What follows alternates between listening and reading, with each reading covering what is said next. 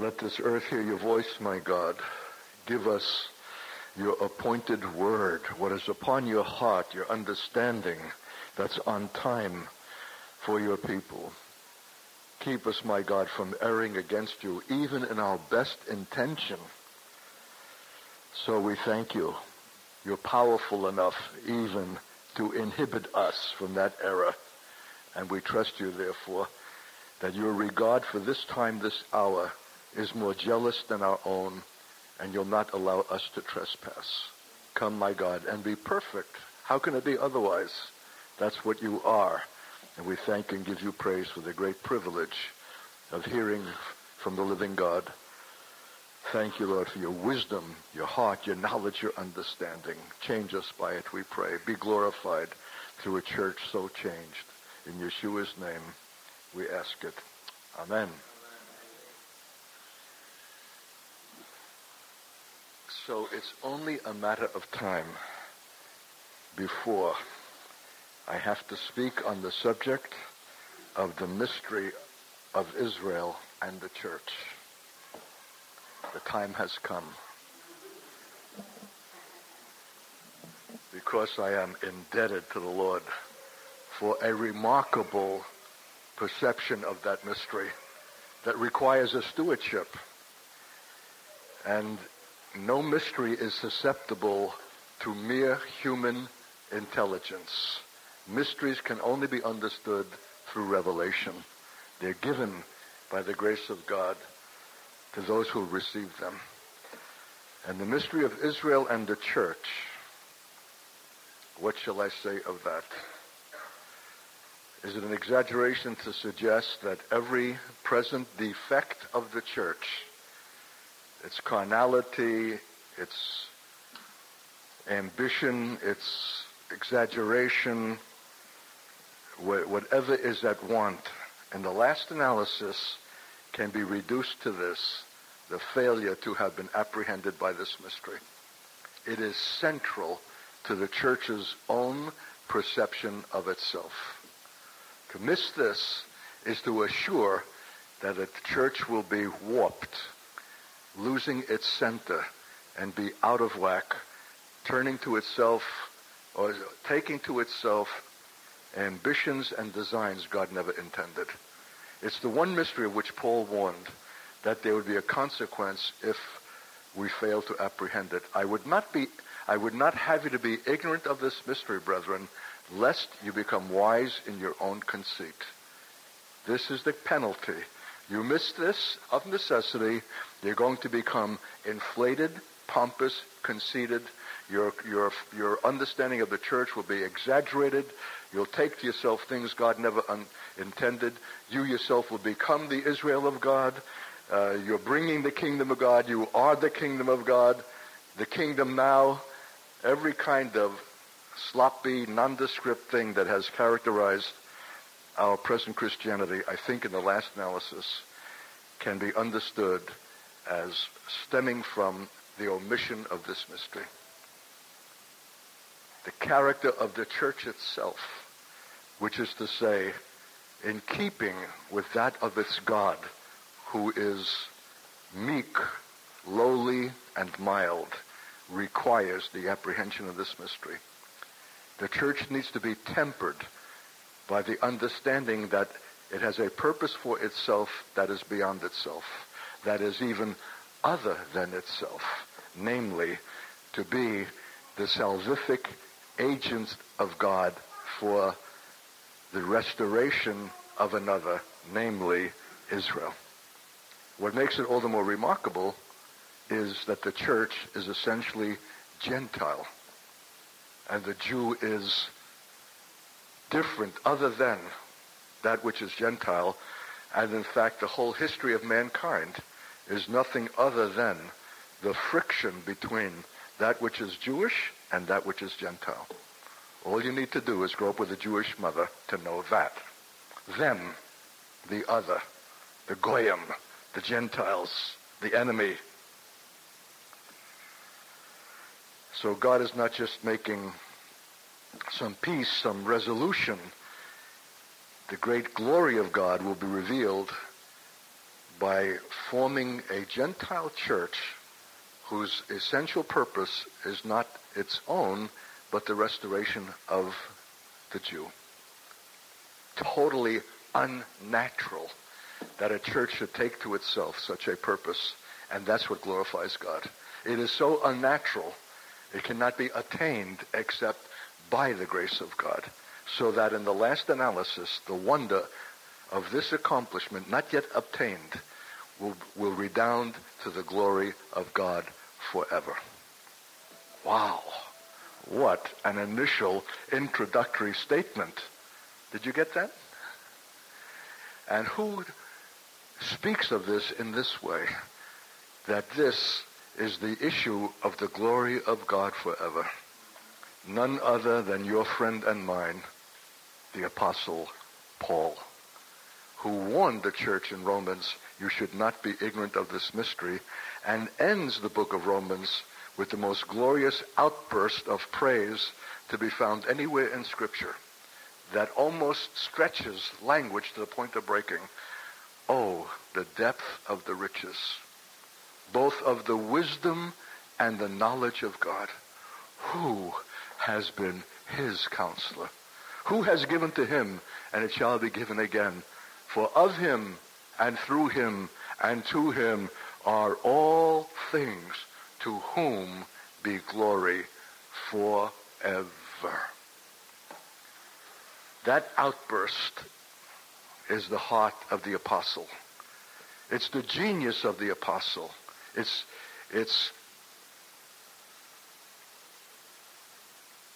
There's no understanding of him independent of what that outburst signifies. He has seen something, and what he has seen is central to his own whole preoccupation with the church as the apostle to whom the stewardship of the mysteries of God are given. And so the question is, how can anything have so preoccupied and filled the Apostle Paul's heart that he ends with such a statement that can barely be confined by language, and that the church should be altogether ignorant, if not indifferent, if not hostile to the same thing that has provoked him to this uttermost exclamation? And that's the condition of the church. I cannot fathom that this statement should conclude Romans 11, and that a church should go on with its entire existence never ever understanding or seeking to understand, let alone share in the remarkable euphoric praise that poured out of Paul's own heart. That such a church must of necessity be in error. Got the idea? So what are these three great chapters that Paul devotes to this theme? 9 through 11 in the book of Romans. And what is the book of Romans? Paul's centerpiece.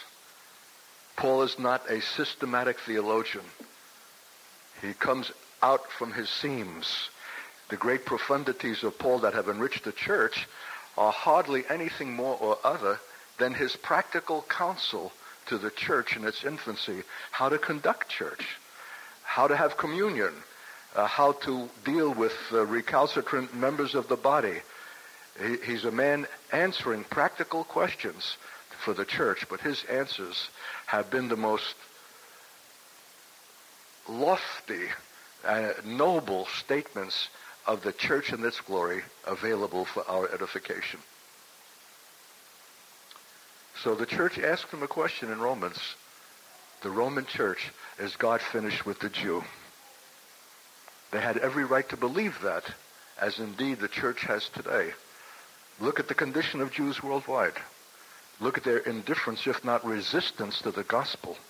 Look at the genius that this people has for conceiving of alternatives to the gospel, other messianic programs that have swept the world, as, for example, communism, authored by a Jew by the name of Karl Marx, is an alternative schema to bring about resolution for mankind that they may live happily ever after without God.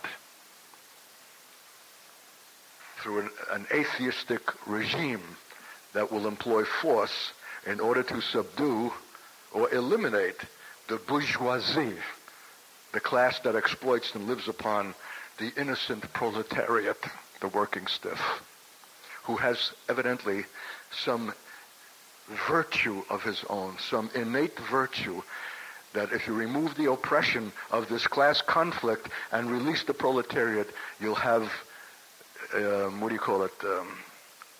not only peace on earth, you'll have kingdom come. What has it in fact brought? Unbelievable bloodshed, devastation, and devastation of the minds and hearts of men. I'm just learning from my own activity in Russia and the Ukraine, where I have 8 books in Russian. What do you think of that? Never having lifted a finger for one of them. And that when I came on the last trip to Kiev, I found that I was a culture hero.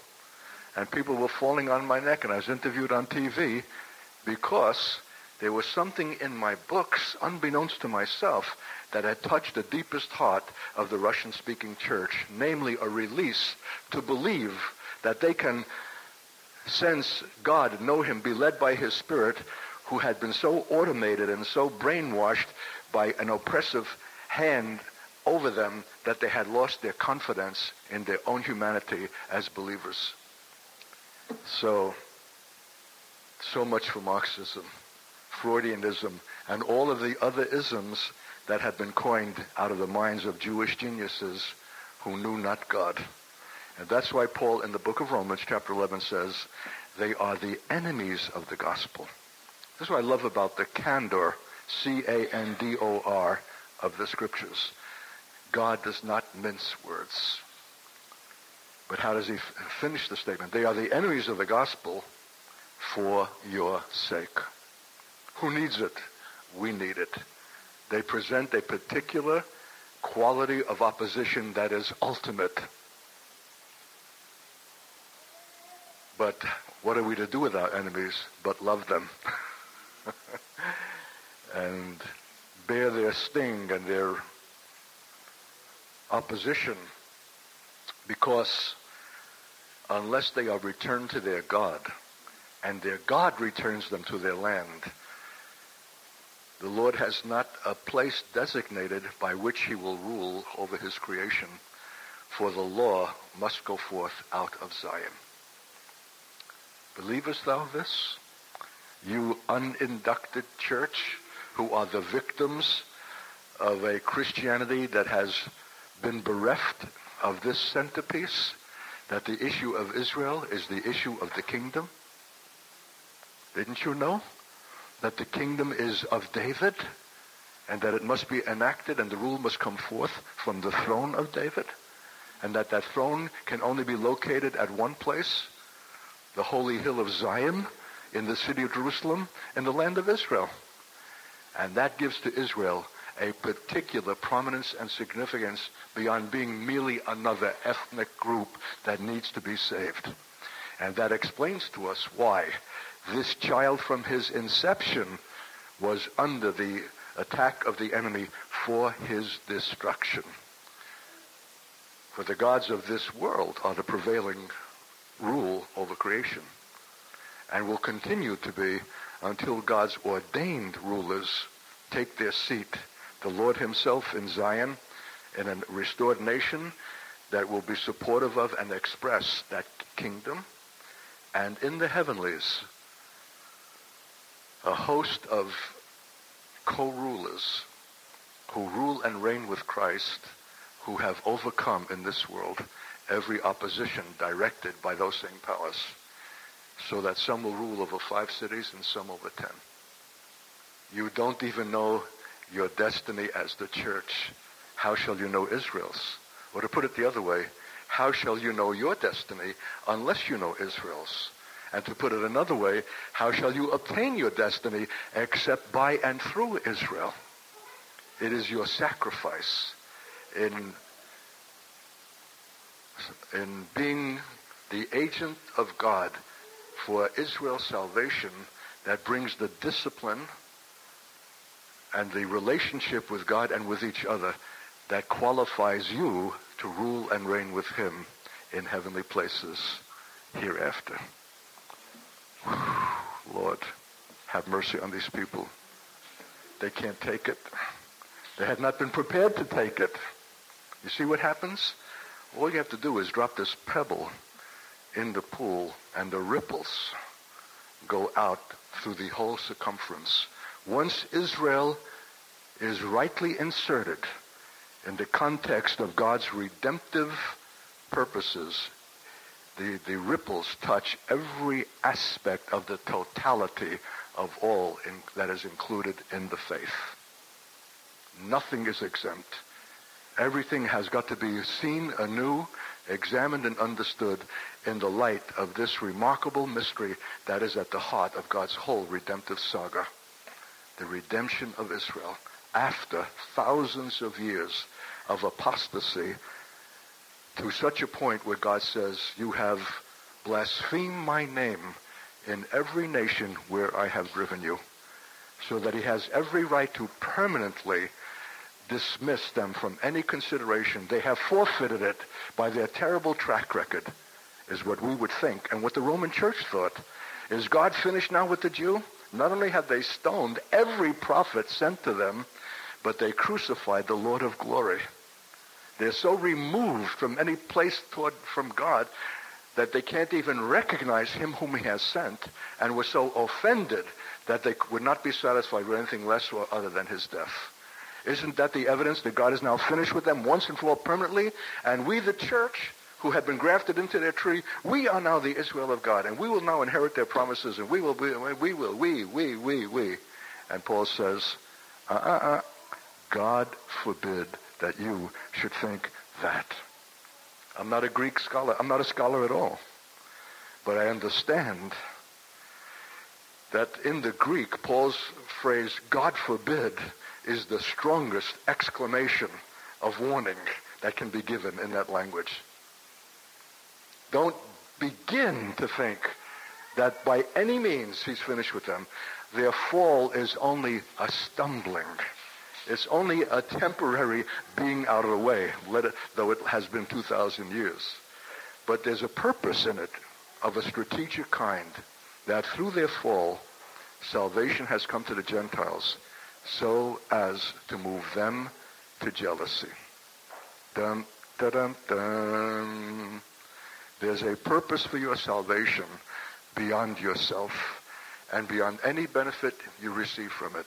It is for them who have been cast out momentarily by their own sin, their own rejection, but they will be brought back through envy when they see the marvelous expression in Gentiles of what they themselves have forfeited in losing their covenant relationship with God. So now, after 2,000 years of the church, has that mystery been fulfilled? Not at all.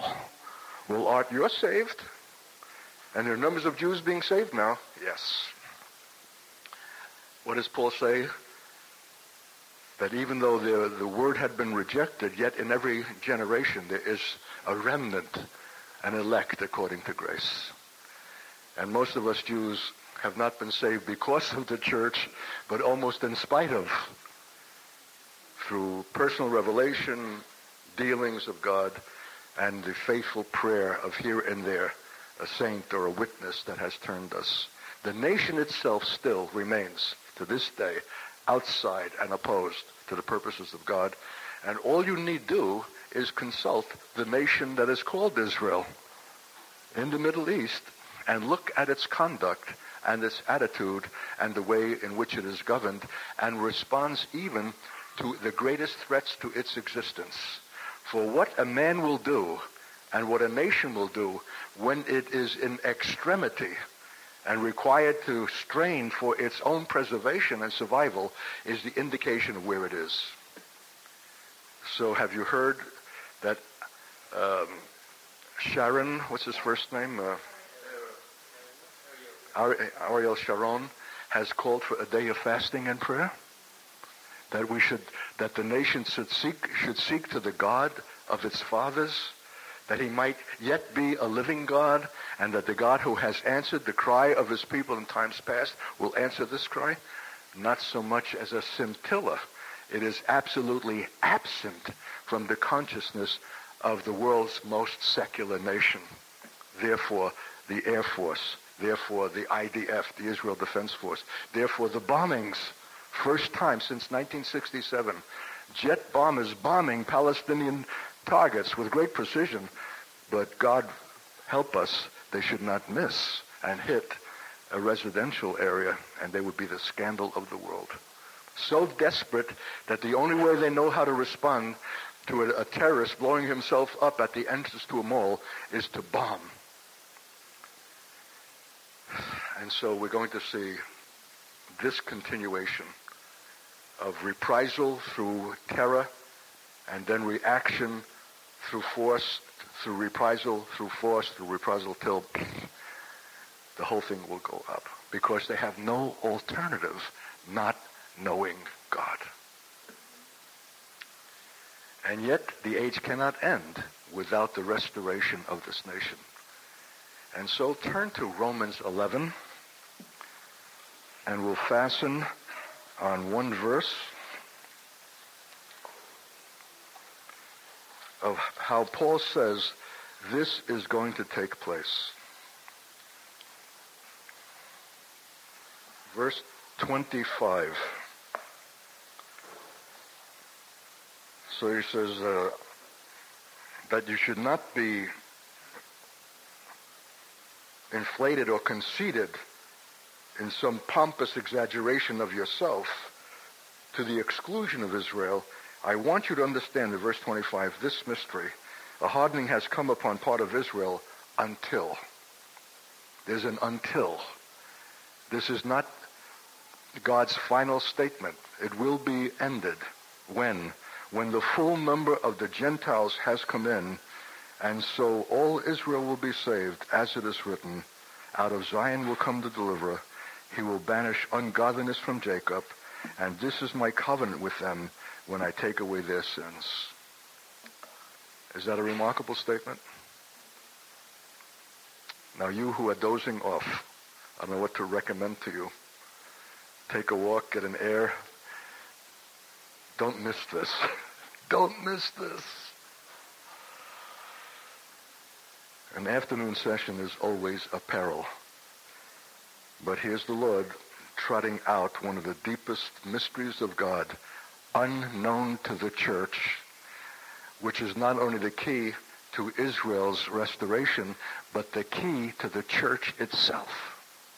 The church must necessarily remain defunct, out of order, out of balance, warped, having a false center itself, until this mystery of Paul is restored to its consciousness. And I'm not talking about an admiration or a sympathy for the present state of Israel. That's something else. That's sentimental. That's nice. What I'm talking about, something much deeper for the church to apprehend and be apprehended by. For when it will require the adjustment of the church in every point and particular about itself. It can no longer after this be an auditorium fashioned theater looking up to an elevated platform and a performing minister who is credentialed, whose salary is being paid in order to conduct a service. That will be a no-no. It will be a contradiction. It will be an apparent deviation from what will really be needed is a return to the apostolic beginning. That when you assemble together, Paul said, each one has a tongue, an interpretation, a hymn, a psalm, a revelation.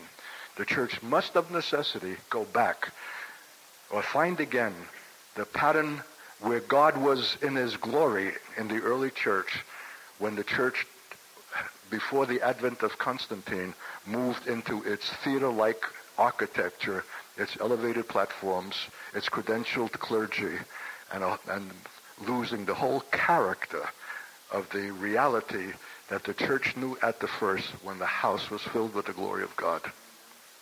And no man thought that the thing which he had was his own. when the apostles performed mighty wonders. How does it say it? Great grace was upon them all, and with power gave the apostles testimony to the resurrection of Jesus Christ. We should not look upon that wistfully as something out of the past that from which we have moved and never can return, but something that must again be found and appropriated, because unless we come to that configuration, we cannot be to Israel what we must. And in fact, does this scripture that we just read hint at it? That Israel's deliverance comes out of Zion. Paul is quoting from Isaiah that somehow when the full number of the Gentiles come in, so all Israel will be saved, as it is written. Here's the apostle cleaving to the expressed word of God and believing that though he's quoting from Isaiah, there's yet a fulfillment of that in the last days. As it is written, out of Zion will come the deliverer. Well, the deliverer is the Lord, but what is the Zion out of which he comes? Is it a geographical, physical place? Is it a condition? If it's the church itself being referred to in Isaiah, before the word church has had its advent and introduction, then whatever Zion is, if that's us, has got to come to the until. Something has got to happen for the deliverer to come out from Zion. Not something that comes out of Israel. Israel is to be acted upon. Israel will be dry bones. Israel will have no ability in itself to effect its own restoration. And this must necessarily be the case. Why? Because Israel is man. Israel is human prowess, honed and perfected. Israel is the Jew who in a half century can take a malarial swampland and turn it into one of the high-tech civilizations of the world and among the leading military powers with atomic arsenal.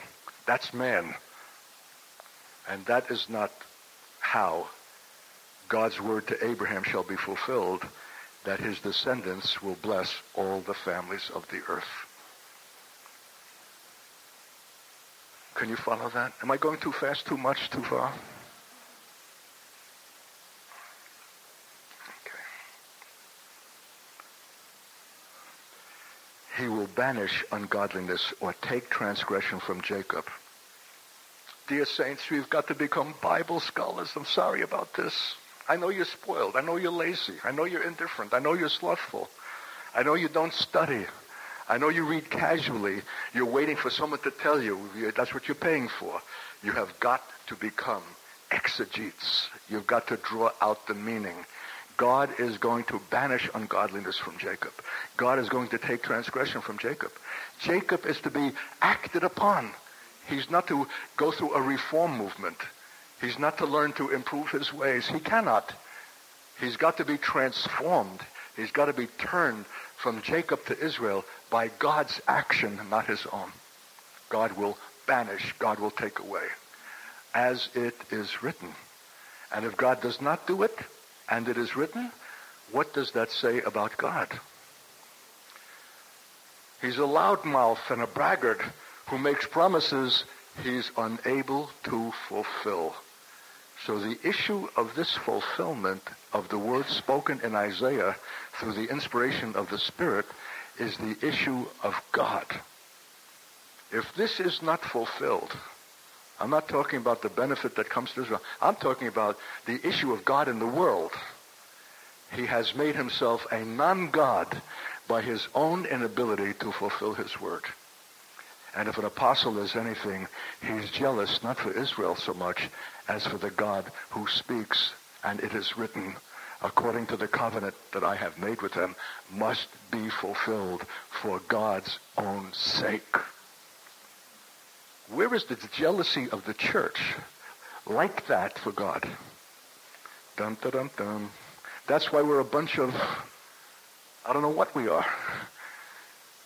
We're a bunch of exploiters, where we're using God, we're using the scriptures, we're using the the songbook for ourselves.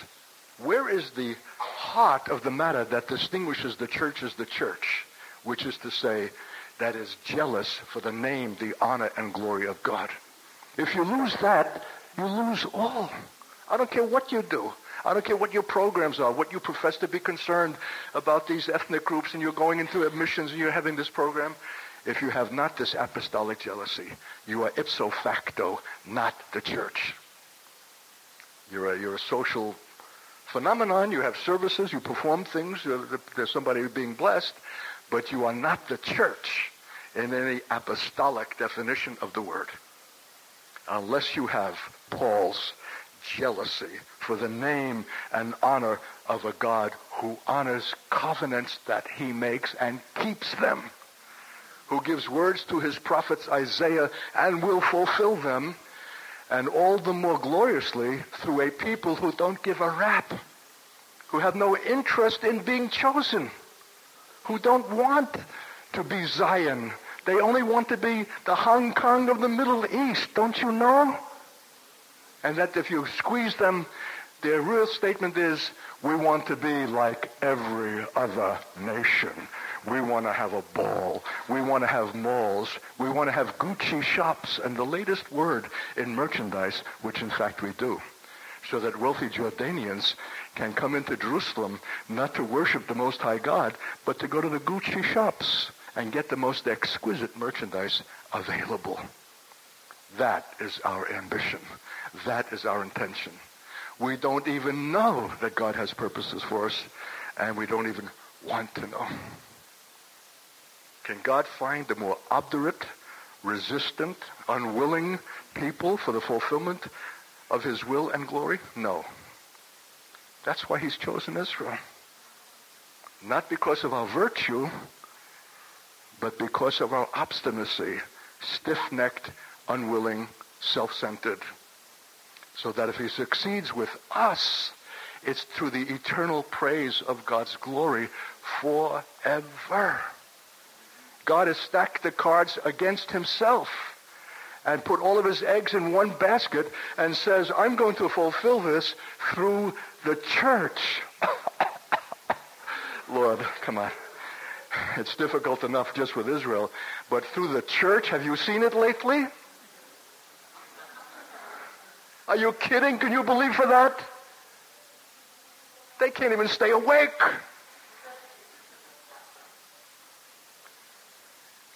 To him be glory forever. It's going to take eternity of eternities to praise God for the magnificence of the fulfillment of his brilliant design and intent that can only be fulfilled by the power of his risen life. If there's no resurrection, saints, and that was a sleight of hand, and Jesus was just groggy and doped up on the cross to look dead, because who can believe that God can actually raise the dead, then we of all men are most to be pitied.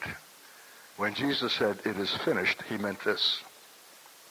He meant all of God's redemptive design, the great saga of redemption over creation, the restoration of nations who are in active rebellion against God, whether it's polite or hostile.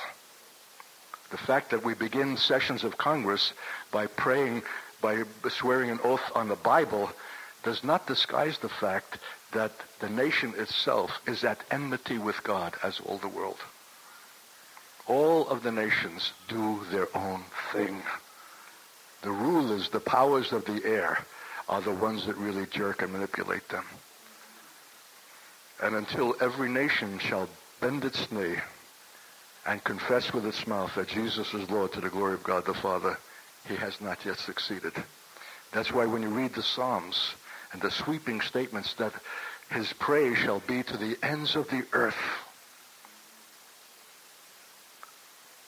the psalmist knew what it was about, but the church doesn't know. Local, most narrow design and ambition from Sunday to Sunday, one Sunday being like another. No movement, no direction, no consummation. A church without an eschatology.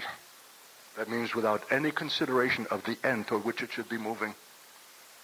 A church without an apocalyptic expectancy, which means the actual direct divine intervention of God in the affairs of men, in judgment and in restoration, is not a church. It's a social club. It's a Christian culture.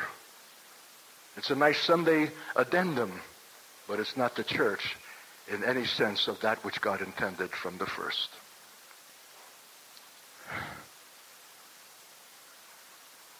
But if God can succeed in Australia, then there's hope. If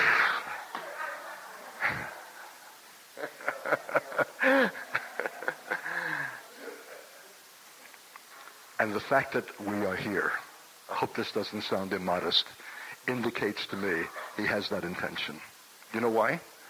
He would not squander us in some place where there's not going to be the acceptance of his word and the acting upon it. He sends us to those places where there's potential for response, or we would not be sent. We're not at the big conferences. We're not charismatic darlings. I'm not your cutie Jewish messianic personality, but to the remnant people of God. God is speaking. Okay. If you don't ask us some good questions over this, I'm going to pout. If tonight or some other time we open for questions and you have no questions, you're going to see the most dejected man slumped before you. How can you not have questions? My God, we're sweeping through a whole remarkable saga of redemption, touching the enormous highlights that you've never before heard nor considered, and you have no question that God has chosen the church as he has chosen Israel in a reciprocal relationship by which neither the church nor Israel can come in to the fulfillment of God's intention for each, independent of each other. The mystery is that the church is locked in with Israel, with the Jew, and cannot obtain its own fulfillment without the embrace of the thing to which it is called, toward a people which it would never have chosen, because they are unlike you, different and other, because there are deep-seated and lingering resentments against Jews, because the normative condition of every Gentile, by nature and by birth, is to be anti-Jewish. I finally have seen that on my last trip to Europe, especially in Poland, Lithuania, other of the Baltic nations. There is a resident and innate anti-Semitism in every Gentile. The only way that it can even be identified, if you suggest it, they would say, "Oh, me never." The only way that it can be healed is by the recognition of what lingers and the work of God's blood, word, and spirit to meet it. That's why when a Gentile believer has an authentic love for a people that he should by every reckoning despise or reject, you know God has been at work. It's not a natural thing. It is supernatural. And I received my baptism in the Holy Spirit 35 or more years ago with a small group of believers on a sloping farm floor, not in my Pentecostal church, but a small group who were distinguished by the fact that they were studying Hebrew, that they loved Israel. They were caught up with prophecy pertaining to that fulfillment at the end of the age. And with them, in the atmosphere conducive to the Holy Spirit's presence, the Lord baptized me in the Holy Ghost.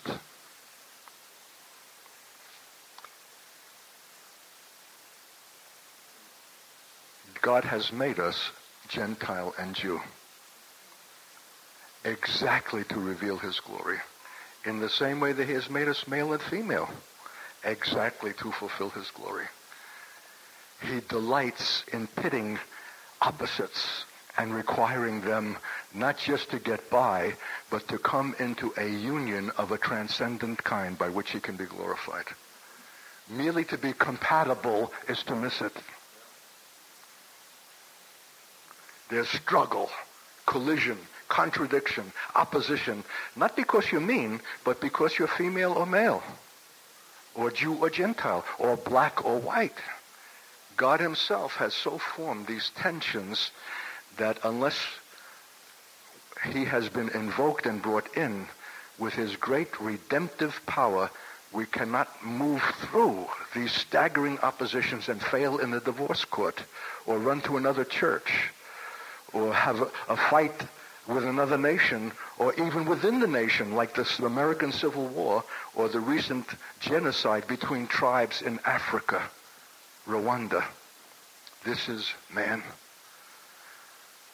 God has set the stage, stacking all the cards against him, that when he shall succeed, it will be to the everlasting praise of his glory.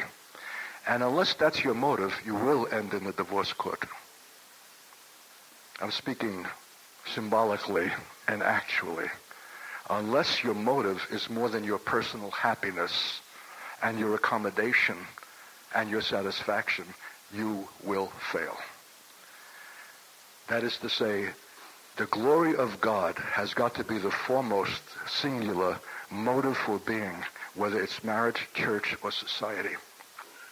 Then you're able to bear the suffering that precedes the glory. Listen, I've been at this for over 35 years, and we have not come through yet. But I'm not breaking it off, because I'm a covenant-keeping man. And I know that God is the God of covenant. And he's the third chord in the threefold chord. And though it seems hopeless by any measure, and even inhibits the success of my ministry, that would do so much better if I had a raven-haired Jewish woman as my partner who's in agreement with me and recognizes my calling and lends herself to it, I'll still stick with that Danish, Gentile, snub-nosed, sandy-haired, freckled-faced woman who doesn't have a notion of what anybody sees in her husband, because what he speaks and does is a complete mystery to her. And why don't I tell jokes like the other speakers do? You think that such a union is an accident? Or is it the most perfect expression of God's intention for the perfecting of a servant and bringing about a reconciliation in a marriage that is symbolic and representative of the mystery of the church, of Gentile and Jew made into one new man? And 35 years is nothing. It's a vapor, it's a moment, it's a blink of his divine eye. And you'll only bear it and be patient for it if the issue is more than compatibility. And you still have your looks, and get rid of the bum and start over again. You deserve happiness. That's the world and its wisdom, destroying what God has created. We're a spongy, easy, soft, quick-to-quit church because we have not taken to our heart the jealousy for God's glory and have not understood that the issue is not compatibility. He's the master of incompatibility in order that his glory might be obtained in a resolution that is not just a truce, but a transcendent and heavenly breakthrough that only he can effect. And the holiest piece of furniture in the holiest place of all and the temple of God is the Ark of the Covenant.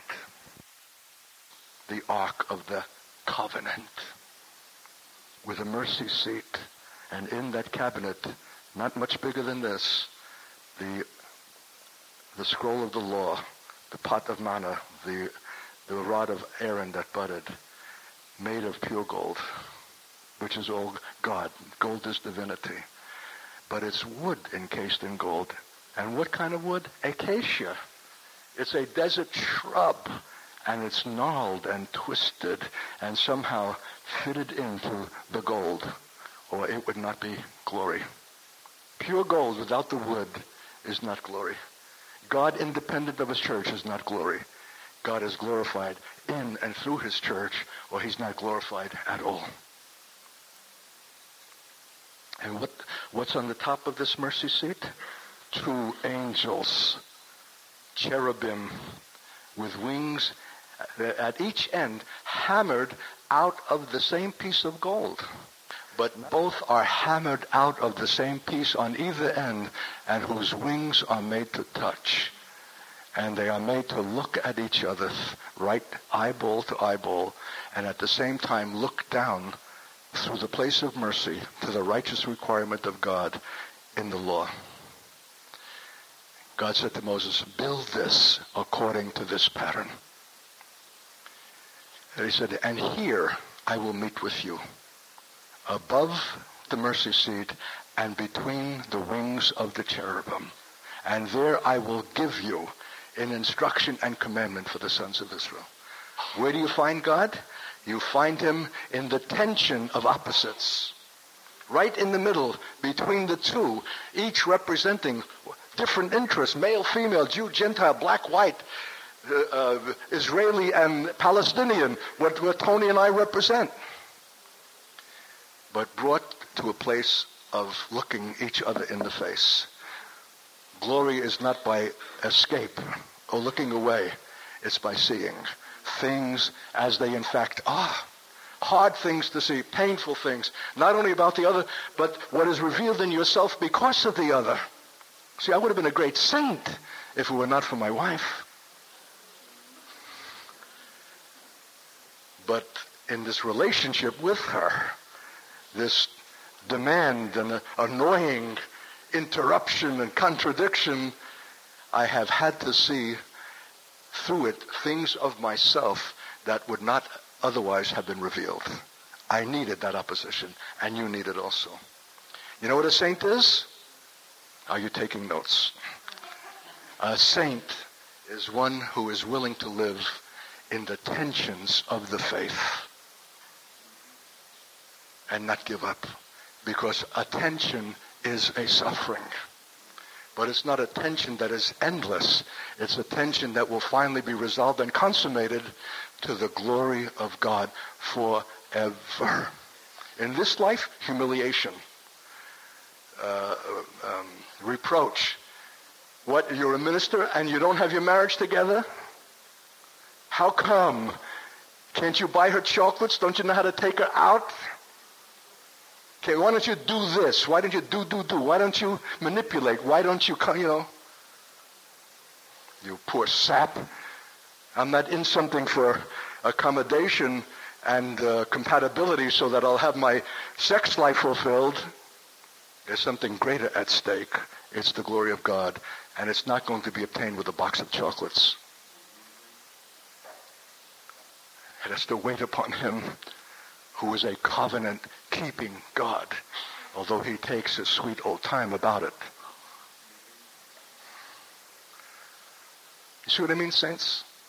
Rightly understanding Israel opens whole dimensions to the most intimate aspect of one's life as a person in your marriage and the issues with your children.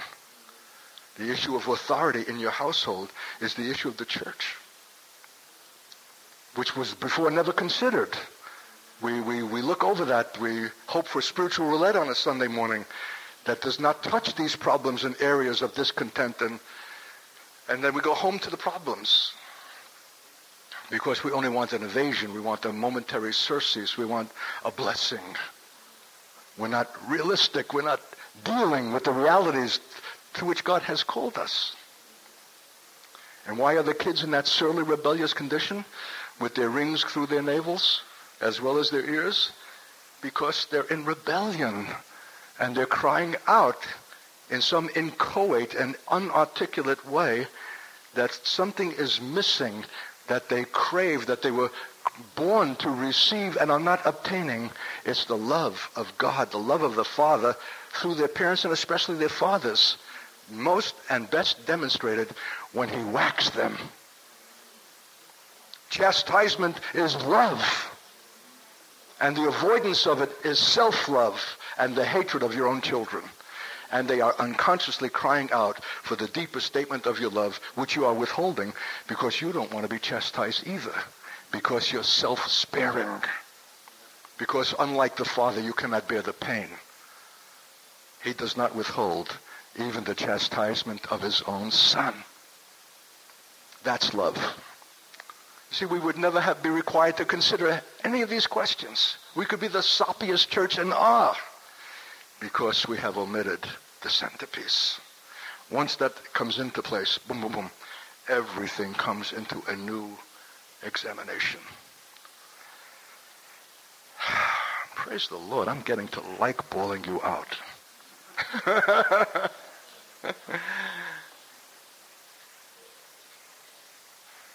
So, Art, if the church, in all of its deficiency, which registers all the way through to our children who are out of sorts and untempered and rebellious, and our failed marriages, is in the last analysis for the want of a jealousy for God's glory that would have been communicated with the awareness of this mystery, how then are we to be restored? By restoring the mystery. You go back to the point where the critical error was made, and there bring the rectification. And that's exactly what I'm attempting to do. You privileged saints, but to whom much is given, much will be required. Okay. Now we know what an apostle is. And we know the foundation upon which the church is to be built. The apostles and the prophets. Not their expertise, not their great knowledge, however much a blessing, but profoundly and most for their jealousy for God's glory, name, and honor. That there must be a fulfillment of that which is written and a covenant which must be kept. So therefore there's an until. Though right now, it doesn't look like any prospect of Israel's restoration. Yet, there's a word and a covenant that must be fulfilled when the fullness of the Gentiles come in. Dun, dun, dun, dun. It doesn't say when Israel wises up, when Israel comes to its senses, when Israel has a fresh determination to honor the God who has chosen them. When the fullness of the Gentiles come in, then their deliverance comes, and not before. It has nothing to do with Israel or her performance. It can never have anything to do with Israel's performance, because that's exactly the problem. It's an Israel who performs. And therefore it'll be her glory and not God's. Israel has to be acted upon by God. The deliverer with a capital D has to deliver. Take transgression from Jacob. Change him altogether. Give him a new heart, new mind. Give him an eternal covenant that can never be broken, despite the whole history of covenant failure, which marks the tragedy of Israel. That's why we have been expelled from the nation. That's why we're born in Melbourne, or New York City, or Brooklyn, or Moscow, or Kiev, or Odessa. We're in exile. It's a statement of judgment, of being cast out of the land for our failure to keep covenant with God. But he said, I will restore you and make a covenant with you that will be everlasting. How come? Because he'll give us a new heart and the right spirit, and because he will be in us to will and to do of his good pleasure. We cannot break it. We cannot fail, for he who has made it will fulfill it. It's the everlasting covenant. What we call the new covenant will be their covenant, and is already when he will bring them.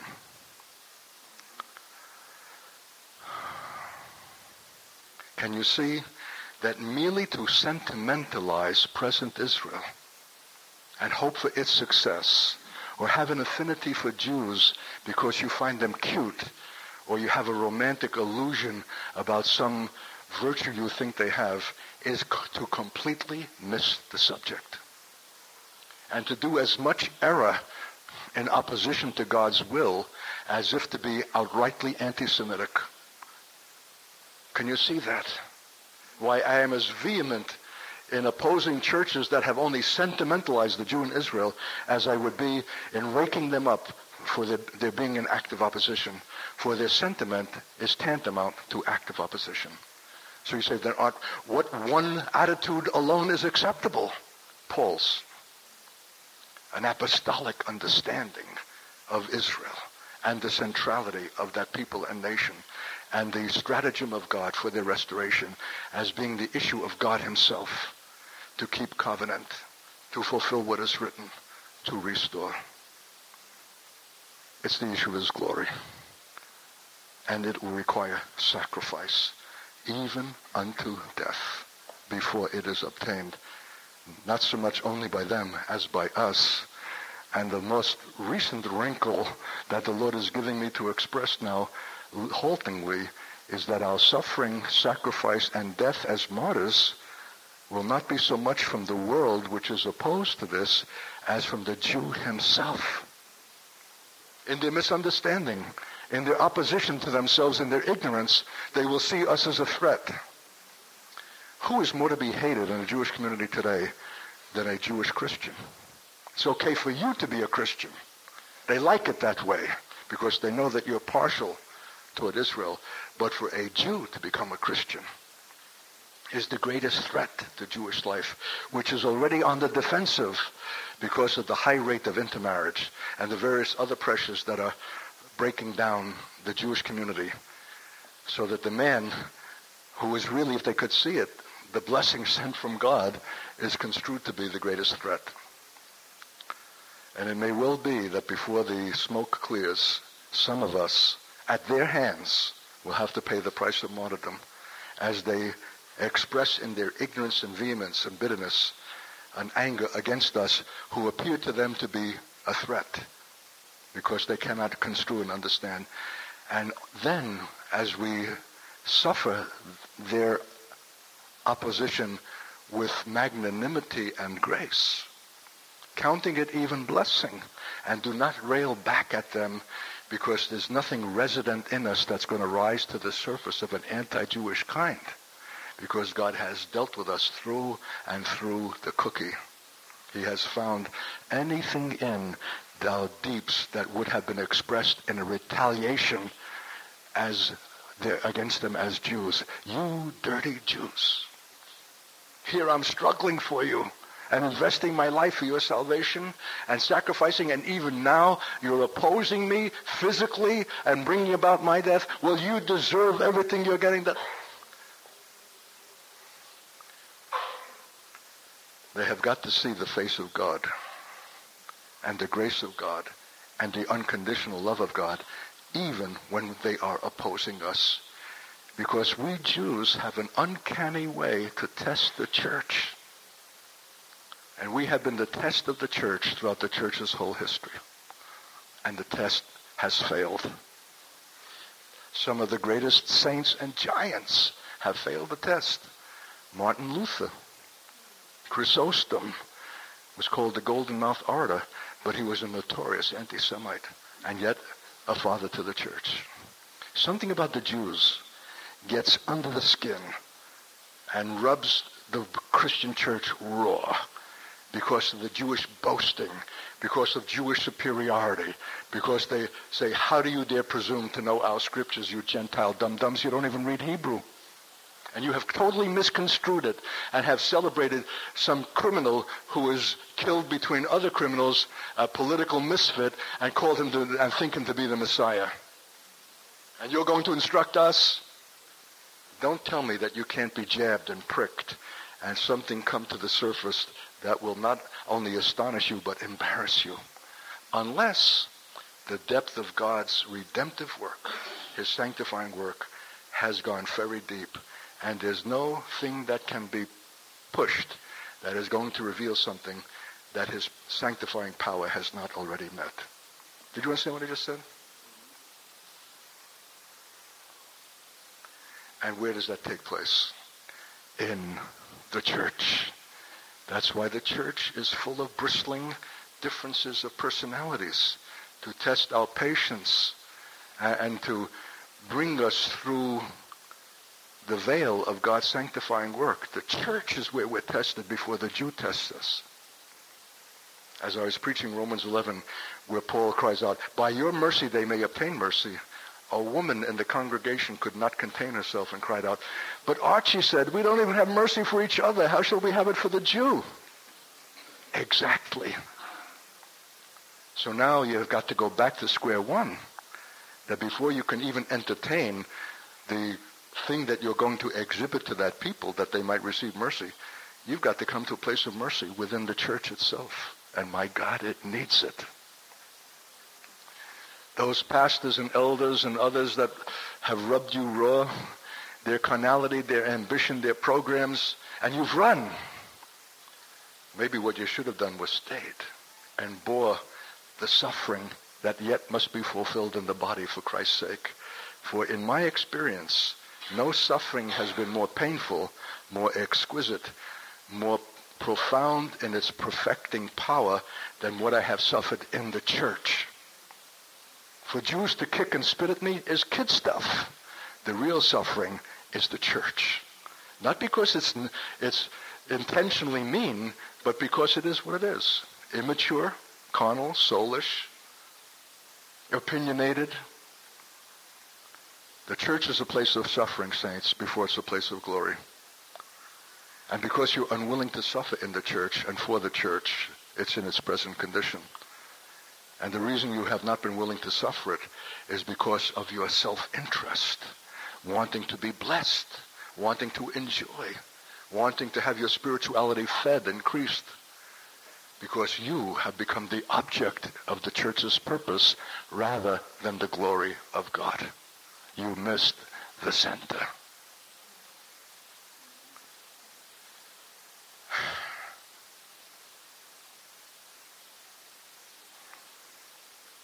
I almost feel like repenting before we go any further.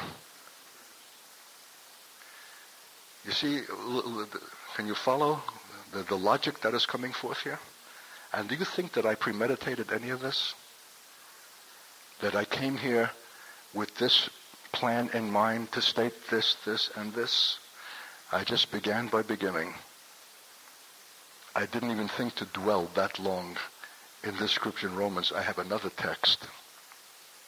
But look what the Lord is unfolding. We have paid a very great price and have a church that is deformed, if not incapacitated, for the want of a correct center that God in his wisdom has supplied, because it is contrary to our own self-interest. That your salvation is not so much for yourself, but another. That by their fall, salvation has come to the Gentile so as to move them to jealousy. Who's the them? The same ones who crucified him and will now persecute the apostolic church, to move them to jealousy.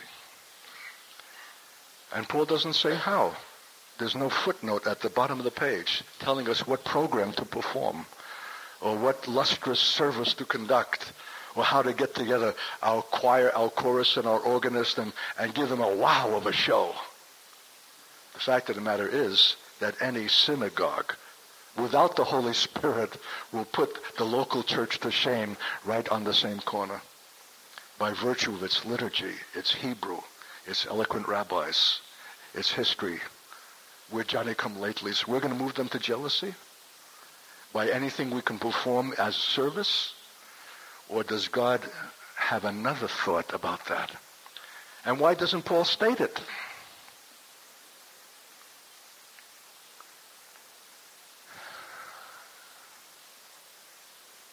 He only allows us to surmise what conceivable thing will move these obdurate and resistant Jews, who are the enemies of the gospel, to jealousy.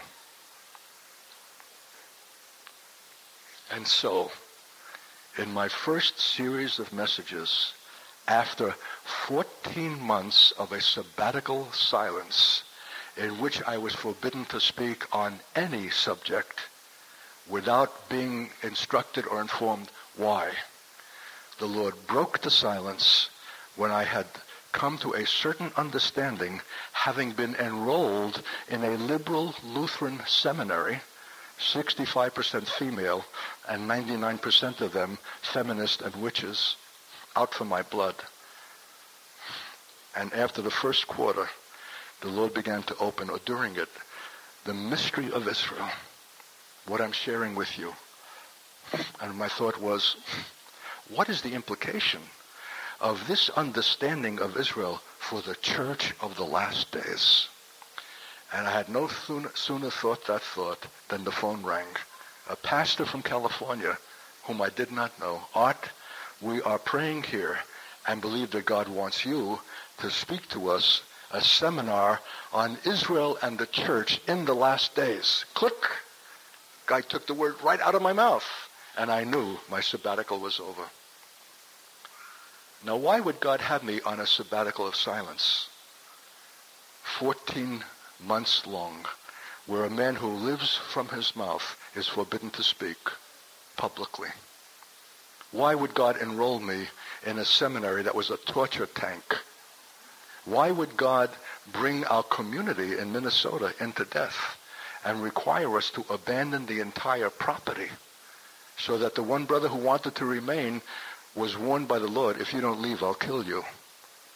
Why all of that extensive and intensive preparation for the first speaking on a mystery that is holy, holy, holy, and central to God's whole program of restoration at the end of the age? That it must be preceded by a death of the abolition of a community and bringing everything into death and leaving it to the vandals and to the weather. Losing everything, children, wife, everyone, scattered with the cry, they'll never return. And a man approaching 60 years of age with 2 university degrees, unable to find employment even as a dishwasher. Coming back every day from my job hunting search, defeated and demoralized, feeling absolutely obsolete and having no value in the world. Death, death, death, death, death, death, death, death, death. Experience, felt, realized to precede even speaking on the holy subject of Israel and the church in the last days. I was not to take another subject to my lips for 14 months before I could speak this. So if only the speaking and the communication of the mystery required so extensive a death, what will its fulfillment take through the church? Now, the issue of the cross, the issue of death, and the issue of resurrection becomes critical for the church's, not only her understanding, but in her experience. For this mystery cannot be fulfilled by any ordinary church, even of the best charismatic kind. It can only be fulfilled by a church that is made up of the sons and daughters of the resurrection, who themselves have passed through death in order to obtain the imperishable life and live consistently in it. That's why you're not hearing this message. So I went to California 10 days in advance for another season of death called fasting. Fasting and prayer, because not having spoken for 14 months, will I be able? Will I be a rusty gate that has not been oiled? Can I put 2 words together? Can I speak on this subject? I'm not a systematic teacher who has outlines. I'm a prophetic man who has internalized something, has been suffused with it, and has never yet once expressed it. How will it come out? And the people paid for the seminar, and their tape recorders, and they were right in front of my face to catch every pearl from my mouth, because I was in a place both to bless or to do damage over the subject of Israel if it were not rightly expressed. And so I began on the first night. I had no program. I just went at it. Right out of Romans 11, what kind of church can conceivably move Israel to jealousy? I raised the great question that the church has not considered in modern times, and therefore has substituted other criteria for its success Not the criterion of the Jew being moved to jealousy, which is God's measure, but numbers, programs, budget, influence. That's been the standards that the church has created for itself in putting away God's one criterion, the Jew. And so I raised the question and never answered it. And I went through 6 messages in about 4 days. The final message was Sunday morning, the 7th, which is the number of completion of the answer to the question, what kind of a church will move the Jews to jealousy? Not yet being answered. And I went to bed Saturday night without the answer. Could you do that? Talk about the rest of God? And trust that somewhere between the going to bed late and the rising early, the Lord will give you the answer, the word. 3 o'clock in the morning. Not 2:59 or 3:01. 3 a.m. with the same precision by which the Lord ended our morning session at 12. I leaped out of bed with one word. Martyrdom.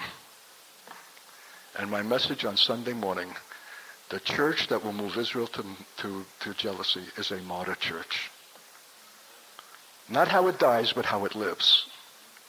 Martyrdom is not the issue of a final moment. It's issue of all the moments that have preceded it. That is the testimony of God. A church not only willing to bear martyrdom, but bear it joyously as privilege, not as, why me? And bear it for Israel's sake, which is to say, if you chose not to embrace this call and this burden, you needn't be a candidate for martyrdom. It's your choosing to be identified with God's purpose as will obtain his glory that makes you a candidate for martyrdom. You could have avoided it, and many do. Now can you understand why Paul ends Romans 11 with, oh, the depth of the riches, both of the wisdom and the knowledge of God. How unsearchable are his judgments, and his ways past finding out. For who has known the mind of the Lord? Who has been his counselor? Who has first given to him, and it shall be recompensed to him again? For of him, this mystery, and through him, the resurrection power and life, and to him be all things, to whom be glory forever. Amen.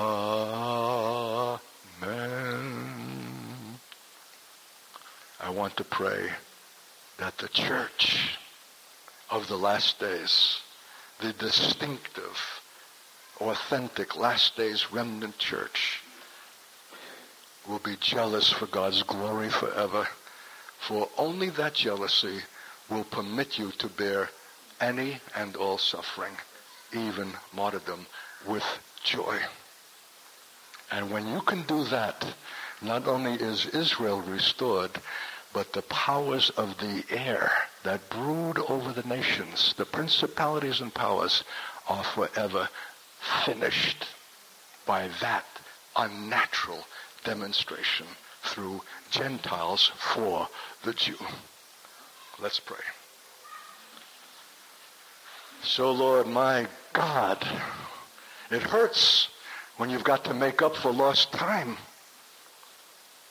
It hurts, my God, to be adjusted after generations, if not centuries, of willed ignorance, of rejection of the mystery, though it's there in black and white in Paul.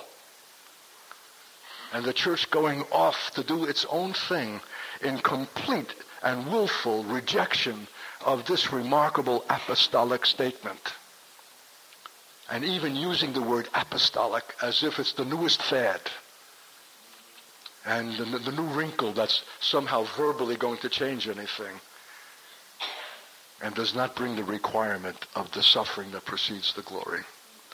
Lord, look at these children that you've assembled here for this. It's not fair. Why lay this on them, my God? This is too much. Even for them to take it up as a burden of prayer, to intercede for the Church of Australia, that somehow it will be open to receive what has been lost, that the center will be restored, that there will be a fulfillment of what it is written, to the everlasting praise of your glory, that they will believe for this and pray for this and be witnesses to this, is a remarkable requirement, Lord. In fact, if this people knew it, if most of them here in the room knew it, they would never have come. But you engineered and captured them and brought them in. They only came for a blessing, and you're putting before them that for which they shall now be eternally responsible. You've given them much, and much will be required. So do I bless them, Lord. And I ask mercy for them. Mercy, Lord. They're flesh and blood. They're ordinary folk. They're not called to gospel heroism, let alone martyrdom. They just want to get by. I ask mercy, Lord, that when they shall say, yes, Lord, I'm not here by accident. You've appointed me. You've chosen me to hear this. And not just for my amusement, I should be clever, but somehow to be a participant in the fulfillment of this in my own nation, in the church in which I feel is hopeless. I need mercy. Mercy for patience, mercy for love, mercy for faith to believe for this. And by that mercy, you'll be able to extend mercy. It takes mercy even to hear this. It takes mercy to understand this. What will it take to fulfill this? So, my God, give them mercy, I pray. Mercy, Lord. Mercy, precious God. To make up for the deficit of many generations. These ordinary saints, men and women, the gray-headed, who just want to get by with a little something more interesting. I bless them, Lord. I marvel at your faith. I marvel at your love. Well, look, you've chosen me to be the communicator. And if you could succeed through this ex-atheist, Marxist, blasphemer to communicate, then surely you can succeed with this church to fulfill to the everlasting praise of your glory, which is the whole thing. That's what it's all about, the everlasting praise of your glory. And we invite you, my God, to break us up in the deeps where we have substituted our pleasure, our satisfaction, our enjoyment, our success as being greater than the issue of your glory. There's a warp in our own lives. There's a want of a true center in our own lives. And we're recognizing it now as the mystery is being communicated. We have been jealous for our success, for our enjoyment, but not for your glory. We didn't even know that there was an issue of your glory. But now that we know, we invite you to break us up in the deeps. Give us a spirit of repentance, a gift of brokenness, because we have had a wrong center. And our broken lives, our marriages, our children are all the expression of the want of it. Forgive us that we have not trusted you as the God of covenant in what seemed to us hopeless situations, and we're quick to end them because we had ourselves as our first consideration, and we listened to that seductive spirit in the world. You're young yet, and you're good looking. Why tolerate the bum? Try again. You don't have to be stuck. So, my God, break our hearts and open an understanding of yourself as the covenant-making, covenant-keeping God, to whom belongs all glory and praise and honor, both now and forever. Have a church, Lord, that loves you like this, that is jealous for you like this, that is willing for whatever shall be required for this. So do I bless them. And thank you, my God, for the way in which you have apprehended us this afternoon beyond any thought that I could have had. Let not a word fall to the ground. We thank and give you praise for how you have spoken to us. Uttermost love. As if we're sons and daughters. As if we already have a maturity that welcomes and can receive such words. You have treated us, my God, wonderfully. Your faith, the way you perceive us, is more than we perceive ourselves. And in fact compels us to rise to become sons and daughters of the living God. Seal your word. Give us the grace to perform it. Let this be an historic hour for the Church of Jesus Christ in Australia. Yes, in this little place, this little nothing place. It's like you choose little nothing places. Stables and caves have always been the matrix of your greatest purpose. And so also this place in this time, for Jesus' sake, in whose name we pray. And God's people said, Amen. Sit back for a moment. Just sit quietly. Let the Lord seep in, seep through. We should not be quick to move or have another activity. Just let this resonate. What a statement. Ooh, my God. Let it permeate the inner man, even beyond the level of your understanding. The Spirit of the Word. Work in your deeps. Thank you, Lord. Precious God on high. Oh, just sigh before the Lord. Wow. We came to hear a speaker, and you've given us a day of visitation. You've taken us by surprise. You've exceeded any intention of our own. We're called. This is holy ground. This is historic. This is a time in church history. This is full of portent for all the future, Lord. We're not worthy for of such consideration. We're not able for such fulfillment. Grant us the faith of the Son of God that does not balk, that knows, my God, your power, your everlasting might. Thank you, Lord. Yeah. Whisper a little something to the Lord. Express a little gratitude for your privilege. Let him know something of your intention. Lord, I can't hear this and go back to business as usual. No way. I'm ruined. I can't go back to things as they were. I don't know what this is going to require, but I know that it's going to require. And I'm willing to be required of. I'll not dismiss myself because I'm over 70 and I'm retired or whatever reason, or I'm just a housewife. You've called me to hear this. I have an obligation of a new kind, and I want to fulfill it by the grace that is given. Let him know that. You don't want to be exempt. You don't want to miss the glory. You don't want to stand before him ashamed in the day of his appearing, that you've fallen short of what would have been an eternal inheritance. Let him know something. Right where you're sitting. Say something. Covenant with him. Transact with him. It's a word that deserves our response, saints. And we're not used to being addressed like this. But we can't get up and walk away as if this is just a message. It's a calling. And it needs to be acknowledged. You need to choose to be chosen. Let him know that. And if you got real courage, you would say it even aloud. Right out of your seat. Yes, Lord. Whatever it takes. Here am I. Come on, saints. Don't wait for the last meeting if God's calling for some response on your part now. Let him have it. It will change everything.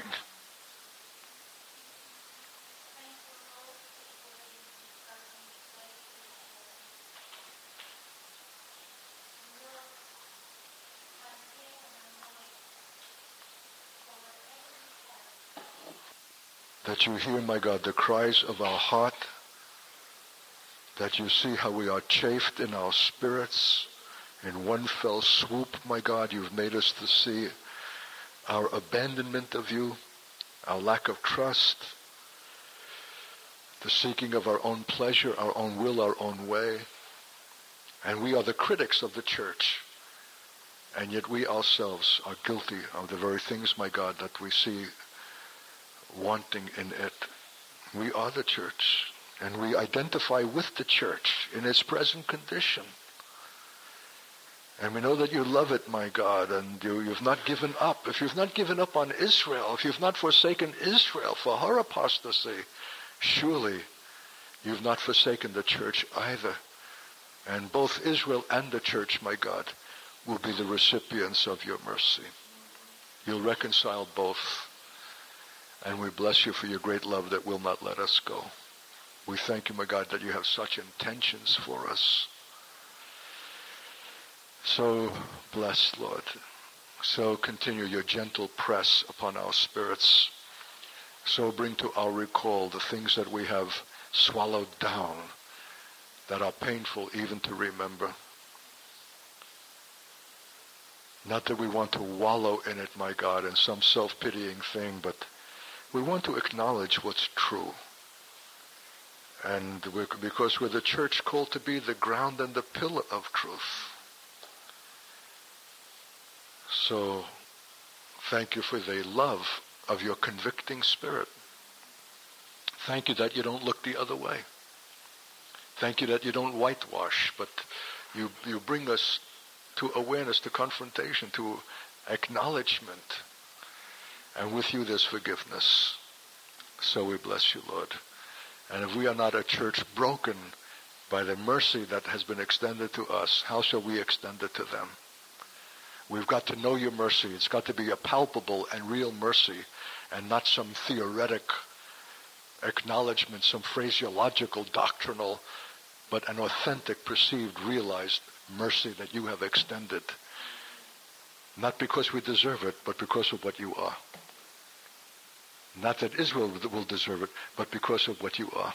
You'll have mercy on all. So we bless you, Lord. Oh, precious God. Oh, Lord, we have fallen short of your glory. We acknowledge. Restore, my God, that lost apostolic passion, the very distinctive of the church that makes it the church. Put it in our hearts. It's got to be a gift. It's got to be something given. We can't fabricate this. We can't manufacture this. We ask you to impart it. You are the high priest and the apostle, the chief apostle. And we ask you to give us this apostolic heart that is jealous for the glory of God, that wants you to be honored, my God, as a God who speaks, a God who fulfills, a God who covenants, a God who respects and honors his own word. So do we bless you. Thank you, my God. Praise your great name. Continue that your word should be as a hammer upon our rock. In any place where we have stiffened, where we're unwilling to admit you into our deeps, continue to pound on that very hard place until it splits and breaks. Thank you, my God. Holy One, we don't want to reflect Australian civilization and culture, but the kingdom of God from heaven. A supple, yielded, broken people. The Israel of God in the truest and best sense.